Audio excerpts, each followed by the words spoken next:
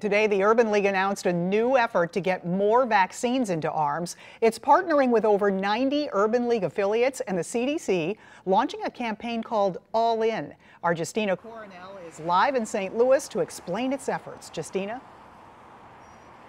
Yeah, Kay, the Urban League is targeting communities of color, and that's because the majority of cases in St. Louis cities are coming from Black communities. So the Urban League hopes to give them the right information so they can consider getting vaccinated.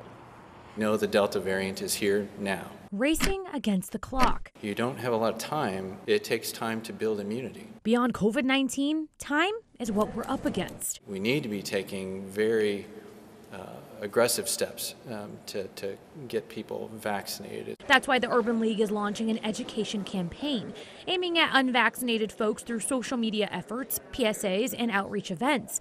But it's also honing in on one specific group. Our target audience is African Americans aged 16 to 55. Since the start of the pandemic, Black communities were hit the hardest. And with low vaccine rates currently, Black communities are making up most of the recent cases in St. Louis. African Americans accounted for roughly about 80% of the cases reported in the city of St. Louis during the month of May and June. Urban League hopes to empower people, arming them with accurate information so we can avoid a chaotic situation like the one in Springfield. In St. Louis, we really need to pay attention and learn from what's going on in Southwest Missouri. Mercy hospitals in Springfield and Joplin are swamped with COVID cases. Combination of the Delta variant being in a low immunized patient population has led to this outbreak. At one point, Mercy Springfield ran out of ventilators. As of Tuesday, it had 122 COVID cases, 119 are unvaccinated. They are seeing numbers quicker and faster than we had during the last wave of our pandemic. Time will tell